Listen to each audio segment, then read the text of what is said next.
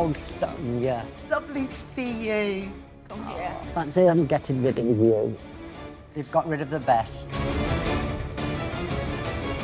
So, Sonja, I think you could be a traitor because you're very smart, you're very intelligent, you know how to play it, but I think you was a faithful. Well, Aubrey, I was faithful. There you go. I was right.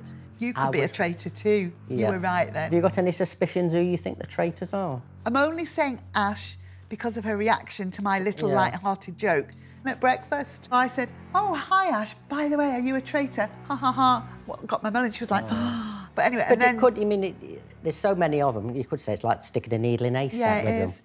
Let's go for it, Aubrey. Oh, the tension.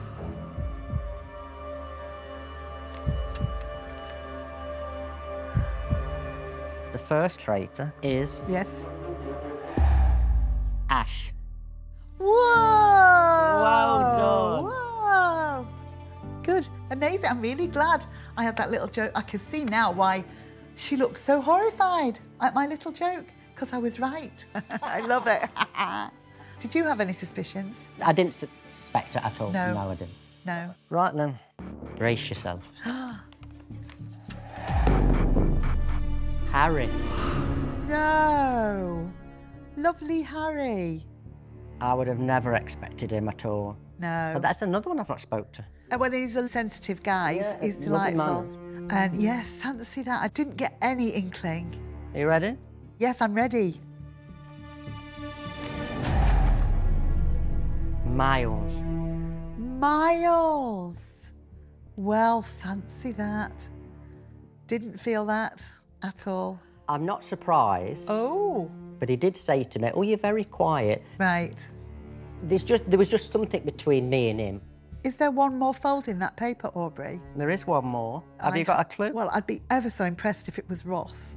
Ross. Well, because I guessed Ross as well, but I don't really think Paul. I think he's just a really nice person, but let's see. Paul. Oh, Paul!